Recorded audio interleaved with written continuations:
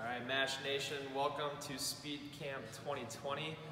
Just wanted to connect with you guys and kind of illustrate what's going to be happening in the next week, months, how we're going to be approaching this thing. So attached to the email you will find information on nutrition, sleep, biomechanics, or how we're running camp, as well as expectations. Those haven't changed from last year, so those videos will stay consistent with this year.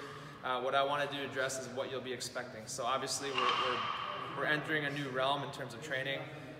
We just spent the last 3 months doing online training and being at home with our workouts. We are now allowed to go outside and train as groups. So you will be combined with 9 athletes, okay, and a coach, okay, for all your sessions.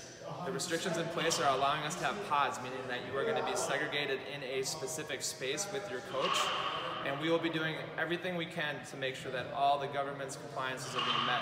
So when you show up to your field, you will check in and you will get your thermometer, no-touch thermometer will get your temperature, as well as you'll go through some questioning on symptoms. After you get done with that, you will be going to your coach, which you will get in the email who you're assigned with. We'll be communicating through TeamSnap to alert you on any changing weather conditions, because we're outside, we're subject to weather, which is a whole new model for us. So what we're doing here is we're going to be running camp as normal. But with these things that are new, we're all going to be going through this together.